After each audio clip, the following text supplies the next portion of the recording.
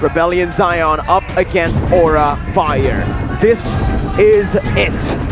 Who is going to make it to the playoffs? Rebellion with a win, they have a higher chance, but they'll still have to wait for EVOS to lose. But for Aura, if they win here, they secure playoffs. It's time to dive in to the Land of Dawn to see the outcome. Let's see, will it be Aura Fire respecting the potential that the Atlas can have? And the answer is no. Only Facehugger has opted with that Purify, and this is where I get concerned.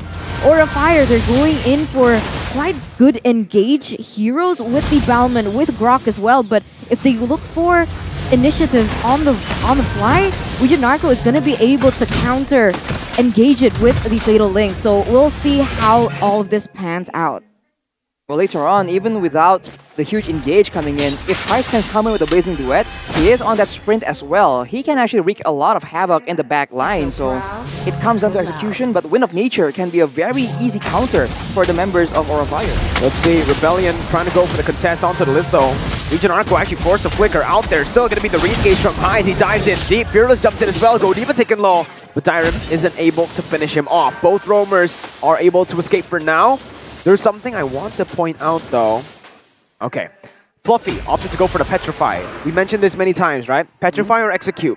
It shows the style of these players. Dyron goes Execute because he just wants to win lane. He wants to use that lane pressure to actually create space for his team. Meanwhile, Fluffy, he's very team-oriented XP lane. So he goes for the Petrify to again enable the team fights a little bit more. Remember as well that Aura Fire is going to have a little bit of an advantage in this early game, as both of the mid laners are going to rely on that level 4 for Rebellion Zion, whereas Aura Fire, they have that KP from the Fly, other than Facehugger, who needs the Feather Airstrike. But when it comes down to the contest, it might be difficult for a Rebellion Zion in the early game. I do believe that they just need to be a little bit more patient, wait for their power spikes to hit, and they are going to have an advantage in that 5v5. Exactly, it's a huge team fight to make things work out, because right now, there's a lot more roam potential, and there's a stronger jungle in the hands of that Balman. So, when it comes to objectives, there's a lot of potential for Aura Fire to just bully Fearless away from his own jungle. Facehugger loses half his HP with the ultimate from the Amon, but that won't really be very effective. Let's see, for their airstrike, taking Region Arco out, but the real world manipulation, holy moly! Facehugger just got clapped by that, as High is going to be taken down as well. Double kill by Sway Low.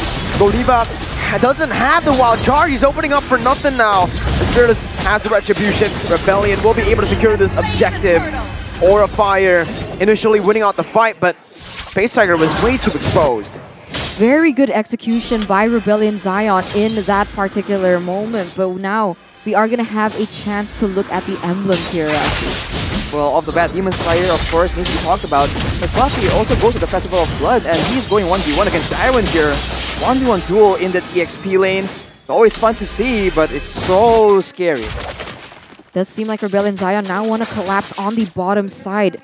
They have to be careful though, because Region Narco already has that Fatal Links. Kaid is going to be very vulnerable if he does get a moment. Okay. Heist checks that bush with the Battle Mirror image just in case Aura makes a cheeky play. The members are available for that counter engage if Rebellion Zion goes for that very dangerous dive. But right now, they're able to actually stave off the pressure. Claude is doing pretty well against the Irrital in the early game. That's a good sign for Rebellion Zion. Well, if you guys want to play a little bit, you know, with more entertainment value, if you guys want to just style on your opponents, go ahead and check out the new battle emotes. 2022 MPL edition. You guys can collect it right now. Ente kadang-kadang ente and tabrak aja lah, which means just go at it. Fluffy. Okay, gonna be caught in the real world manipulation. Caught and taken down. Godiva goes for the wild charge, but will not find anyone. No. Oh my god, it's a disaster as the Fatal Links connects. But look at the Feather Airstrike, able to zone the other members away. Flicker out of lethal counter, and the charge comes in, and Rise is gonna try to dish out some damage. Obviously won't be able to take down High just yet. He doesn't pop any of his resources, so it's all good. All good, and there's a counter-engage coming in from Rebellion Zion off the fact that Fluffy was trying to be proactive here. So the shoe is on the other foot. In game number 2, it was Dyrun that was being very annoying and being punished. Now, Rebellion Zion knows that playstyle, and Fluffy gets taken out, and Godiva was just forced to use his wild charge defensively, and that shows that if he does so, Aura Fire will have a huge disadvantage in the actual fight. Let's see again. Real world manipulation popped in. Go Diva. Use the wild charge on the Fearless and Arco. Dyron caught there. Still able to get away, but Petrify with the final blow. Comes in. High to the bottom side though. Is able to dish out so much. Perfect match with Arco. Face Hugger flying over the rest. Mega kill picked up. Fatalings only on towards Fluffy. Aura pick up a victory in that fight. They get the turtle and a 2-for-1. That was an interesting. It was interesting how that fight even began. Which Asuelo with the real manipulation used very early on. He has the Ice Queen's one directly without any mana regeneration just yet, knowing that the utility is going to be very important. If he was able to slow more members in the previous fight, maybe things could have gone differently. Later on, he will be able to actually synergize along with Fearless with the magical defense reduction on the Genius one. So that is a combo that they unconsciously have. We'll see here. Already Fearless being able to get that gold buff here in the 6th minute. It does seem like Aura Fire hasn't found much footing, even though they did win that team fight. They need to be able to stay consistent, try and go in for those team fights without knowing Ujanarko does not have those fatal links, because if they do, it might be very detrimental to the playstyle that they're going for here in game number 3. Exactly. I think Ujanarko getting a good engage is almost a prerequisite right now for Rebellion Zion to get a very good fight. So they leave the bottom side and they're setting up for a play on the top side. Real manipulation can be used to set up a dive, but Aura Fire are ready to respond. They are actually, I think, one step ahead from Rebellion Zion due to the clearing speed. Yeah, for Aura, honestly, they need to grab a hold onto the neutral objectives a bit better. Hey, you guys can also grab food right now with a 90% discount code. What's the code? Hey, Turna? grab.to/MPL. Right, I keep forgetting, man. Or you can just scan the QR code next to Chide right over there.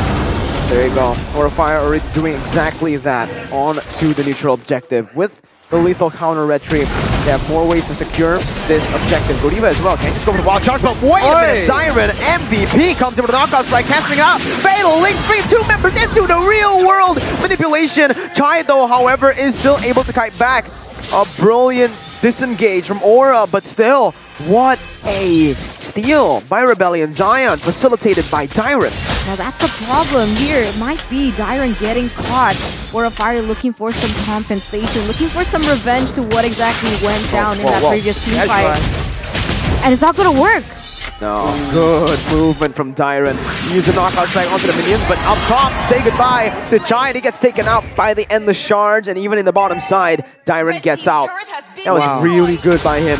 Jumps in, he has the Festival of Blood, and he has Bloodless Axe, right? So, go on to the minions, you are going to be able to get a whole lot of HP.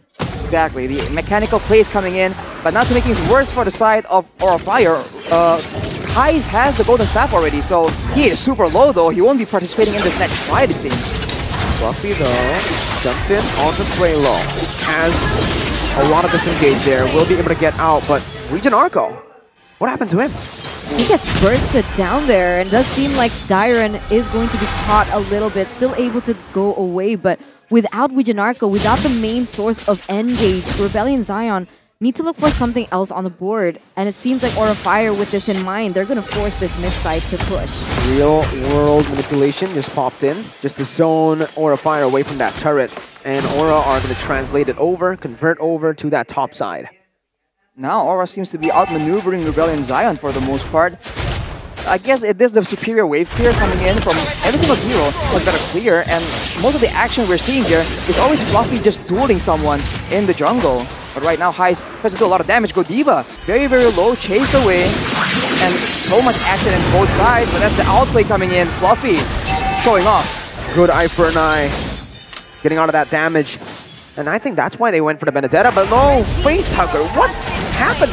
He just got caught in the mid lane, and look, that's why you bring the Purified Giant. Gonna get taken down, he popped the spin as well. Fluffy in the midst of it all, doesn't have the Petrify, but it's gonna be Godiva jumping in with a wild charge, only catching Dyron. Eye for an eye, but look, it is not good for Aura. It's gonna be the slows coming in with the ultimate high taken out. It's a 4-4-0. Rebellion recalling in front of Aura's faces as they go towards the Lord. 5,000 gold lead, an uncontested Lord at that. And Aura Fire, they're left with nothing. Godiva trying to look for a play, but unfortunately he gets caught out by Wijanarko, as well as the zoning coming in from Suelo, and this is looking grim for Aura Fire in the 10th minute of the game. It's just why the critical members, the members that you know need to be protected, has to have that Purify, or you need a Diggy, because that is exactly what happens. Wijanarko has no qualms at all, just using the Fatal Links onto one person because he knows that Kaid is the right target, is a valuable target enough for him to do so. Rebellion Zion now with the Lord and with the superior team fighting, it seems like they are going to be trying to actually overpower and brute force Aura Fire. Rebellion Zion has just been so different since Wijanarko stepped in as a roamer to replace Val, but here we go, Fluffy in a 2v1. Very good timing by Fluffy there. He held on to his dash for a bit there, just setting off the tempo, right? So that Dyron can't really read it. Rebellion though, coming into that mid lane. You can already see the siege here coming down. And it's very brilliant the way that they're pushing in this first wave, right? They're using the mid lane, just crashing it in with the top side as well, just so that the bottom side can build with a slow push in an upcoming wave. And they're going to use this mid lane to actually try to pop that mid lane passive from the base turret. Will it pop? That's the big question. Yeah, there you go. No more mid lane passive on the base turret. Will mean that Rebellion will have a little bit more room to play when this Lord comes up in that bottom side. I think when the World Manipulation is popped up will be important. Better airstrikes already used right now, and Wijanarko looks for blood, but he won't be able to find a great engage just yet. Pop Tower will be taken out quite soon, and Rebellion Zion playing it patient as they should against a team as dangerous as Aura Fire. To be honest, Aura Fire does still have a chance to defend, right? But no when it goes like that. Oh, that's a bit forced there. Aura have a chance to actually come back in this team fight. But Aura just take one kill. They back off. Godiva with a flicker and the Shark though follows it through. Over the Tide as well. Rebellion, it felt forced, but it did not end up forced. Rebellion are able to pick up a 2-4-1, only trading in the roamer. Fearless, what was that? He's Fearless, all right.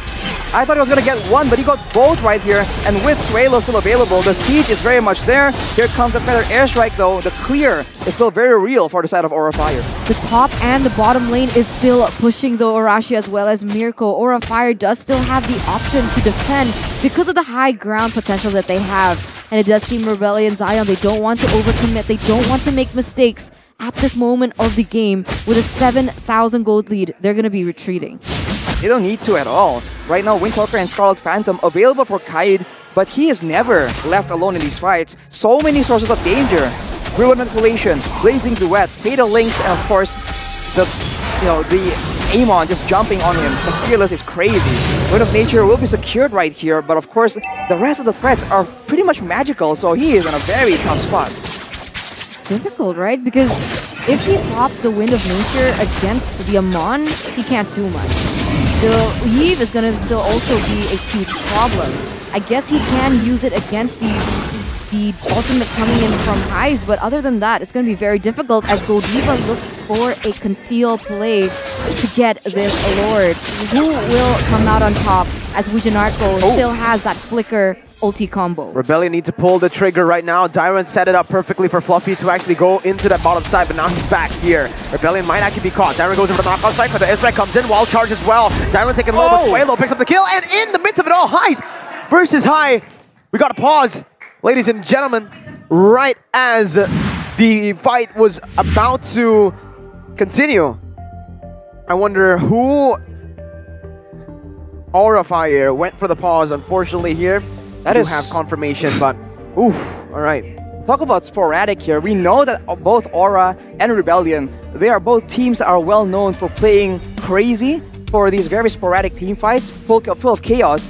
But right there, my God, everything was happening at the same time. Feather airstrike, at the same time, Fearless going in towards the back line, and the other side, you can see that Heist was still fighting 1v1 against High as well on that Balmond. So, what was going on?